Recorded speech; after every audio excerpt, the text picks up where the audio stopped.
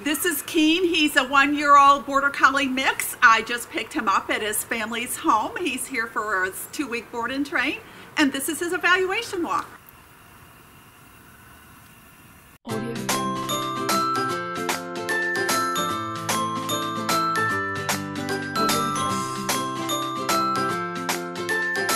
This is Keene's evaluation walk. He is a 1-year-old Border Collie mix. His pet parents have had him about 6 months, and Keene is a rescue. Prior history includes a previous family that just couldn't handle him. Before that, he had the run of 50 acres, absolutely no training, and came home only to eat. Anytime he can bolt and run away, he does. Number 1 request by the family is off-leash recall. Note during his evaluation walk, his nose is to the ground, and Keene is not aware that I exist at the other end of the leash. The 6-foot leash is fully extended, and Keene does not turn when I turn. There is a lot of tension on the leash. He also does not visually check in with me. The walk is unbalanced, and it's all about Keene.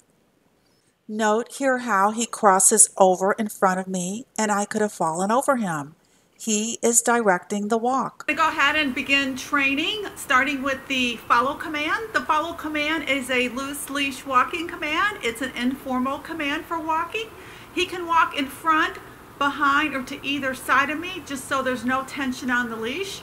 I'm also looking to see that he visually checks in with me occasionally.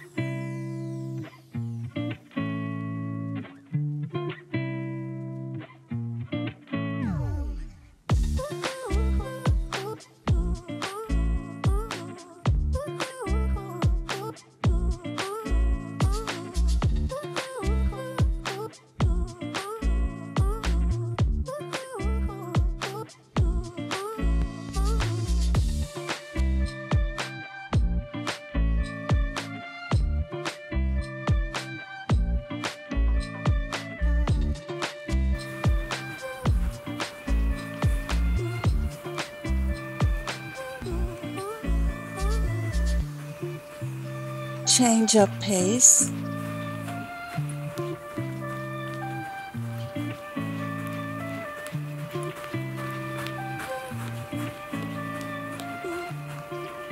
The beginning of working on turns.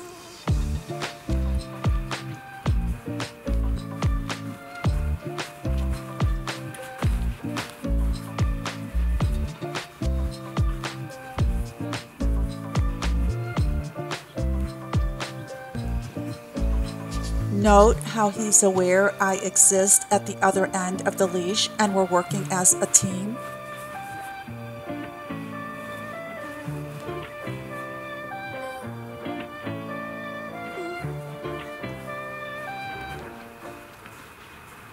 Okay, notice when my feet stop moving, he stops, and when my feet are moving, he's walking with me.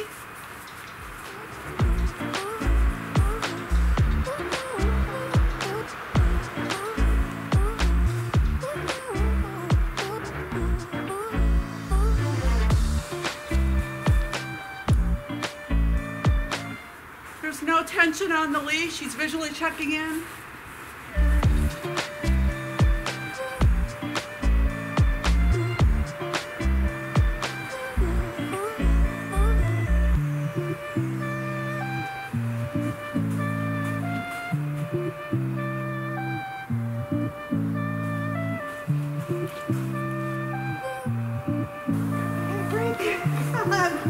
Good job. Good boy.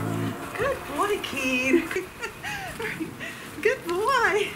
Okay, we're continuing to work on Keene's release command. In the next couple of days, I'm going to be working with him with the wait or stay command, which is this particular hand signal. Most dogs know that hand signal. They read your body language first or your nonverbal first before they actually read the verbal piece. So in a way, it doesn't matter whether you use wait or stay. So Border Collies are also extremely smart and have a large vocabulary. So in the next coming days, we'll just see how this goes.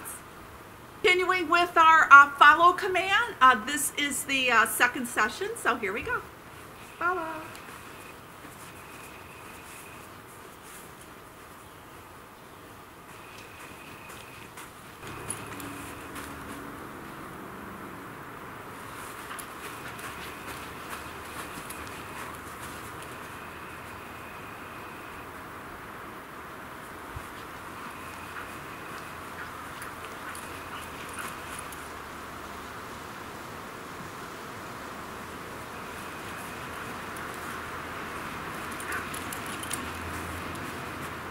herding breeds, they tend to nip at your ankles and that, so I'm aware of that particular trait with this breed, and so I'm going to be working with him during his different walks that's not happening.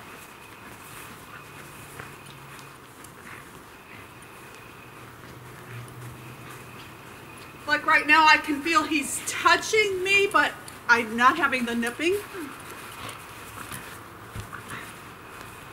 But that's not something that you want on a walk. So you can sort of see what's going on, and I'm going to go ahead and work with him with that.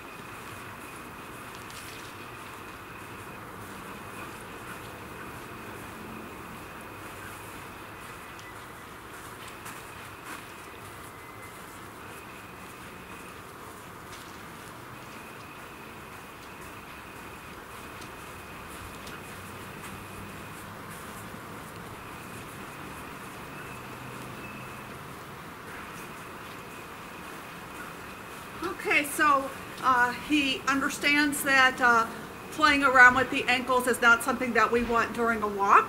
We'll continue working over with that over the couple of weeks here. Good boy.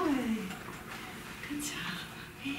One of the most important things I do is bonding with every dog that comes into my program. It's also the most fun thing. So he's got a squeaky toy his family sent with him, so we're just going to play with that. Opportunity to teach him his release command, and we're going to go ahead and work on that. Break. Good. Yes. Break.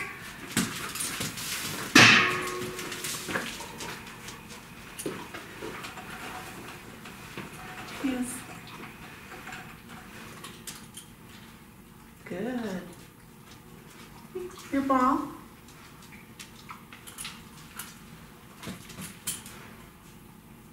Where's your ball?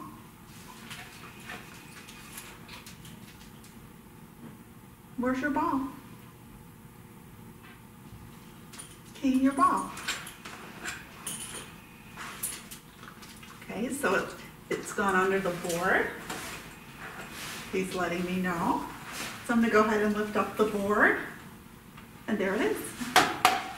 Good boy. Ball.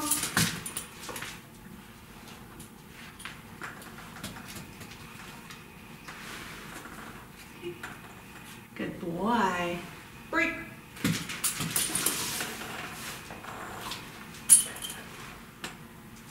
Yes. Okay, so I'm only rewarding when he drops it onto the board. Break.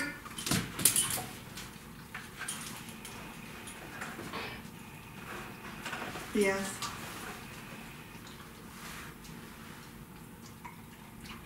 Okay, so I've turned his release command break into a game.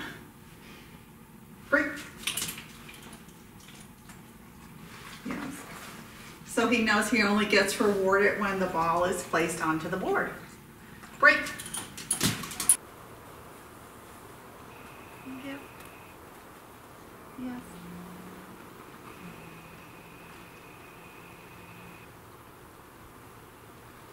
Break.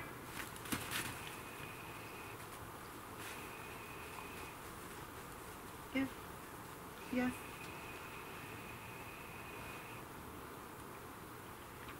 Break. Okay, so this is Keene's crate. He's got his bones. Good boy. And he's got his water over here.